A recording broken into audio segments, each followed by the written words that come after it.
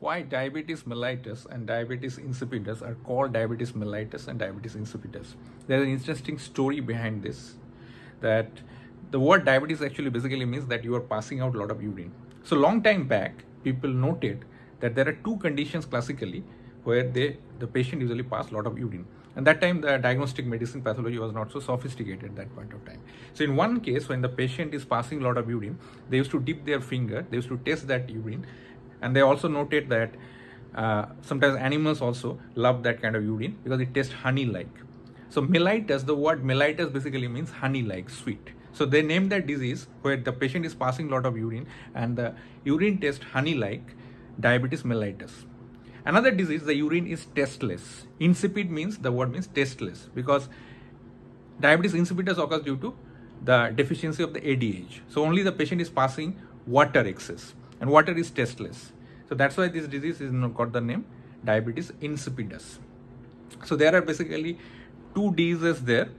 One is diabetes mellitus and diabetes insipidus. Both the cases, patient present with polyuria, but in one case excess of urine.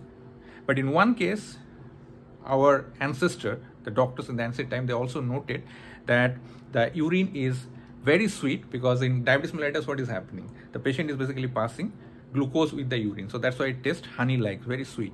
So that's why they call the name diabetes mellitus. Mellitus means honey-like.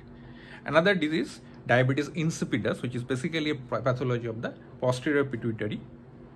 And also, because what happens in diabetes insipidus, the patient is not synthesizing actually, and sometimes also the kidney is not also acting accordingly, ADH, anti-diabetic hormone.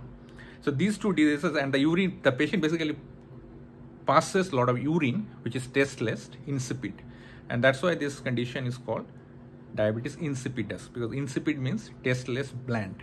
For example, I can say that I went into a Italian restaurant yesterday and the food was insipid, tasteless. So that's how the disease, these two diseases got its name. Diabetes mellitus, where the patient passes a lot of urine, the urine is honey-like, and diabetes insipidus, insipid means tasteless, but the patient also passes a lot of urine, but the urine is tasteless because it's basically passing a lot of water.